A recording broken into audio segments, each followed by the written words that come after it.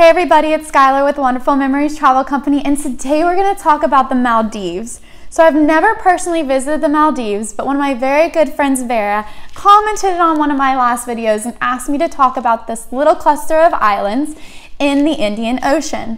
So I've done a little bit of research, and if you have visited the Maldives, please comment below and leave me some information, how you liked the Maldives, anything that you learned. I would love to know some more.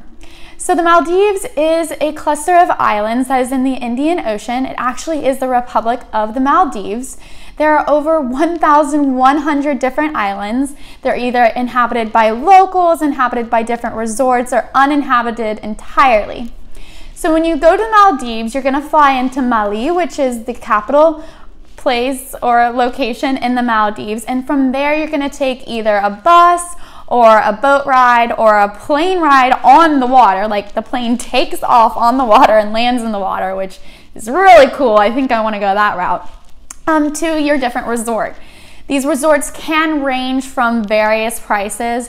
Going to the Maldives is one of the world's top destinations over the past couple of years, and it is beautiful. There are white sand beaches, crystal clear water. You can snorkel, you can scuba dive. It's very highly recommended for anyone who's interested in scuba diving. You can paddleboard, you can jet ski, you can go island hopping.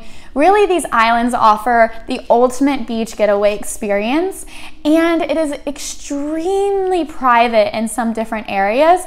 So how everyone knows or thinks about the Maldives are the over-the-water bungalows.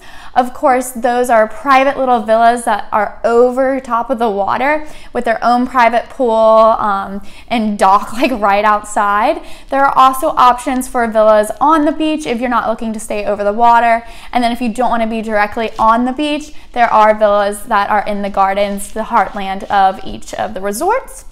So the price range to visit the Maldives does range. I would say a whole week in the Maldives, probably looking at close to $10,000 on the lower end, and then for the other experiences, you're looking up to like several $1,000s, tens of thousands of dollars. So you'll definitely want to save up for the Maldives.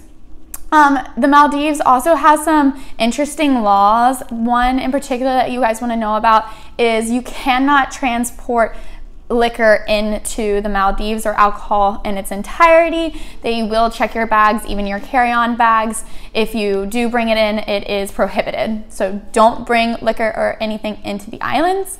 Another thing that you're gonna wanna know is the sunscreen and the sun rays. So it is extremely close to the equator. Actually, some of it goes over top of the equator. So you'll want to protect yourself from the sun.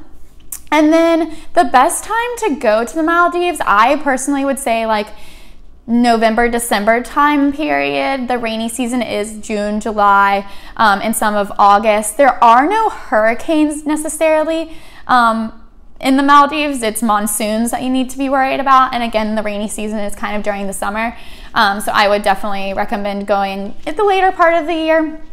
But yeah, if you guys have any more questions about the Maldives or any information that you want to share with everybody else, go ahead and comment below, and I'll see you next week to talk about a different country.